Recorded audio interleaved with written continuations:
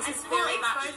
Will exposure sites be put back in place, especially with reopening and people going back to pubs and stuff? Because our exposure sites still...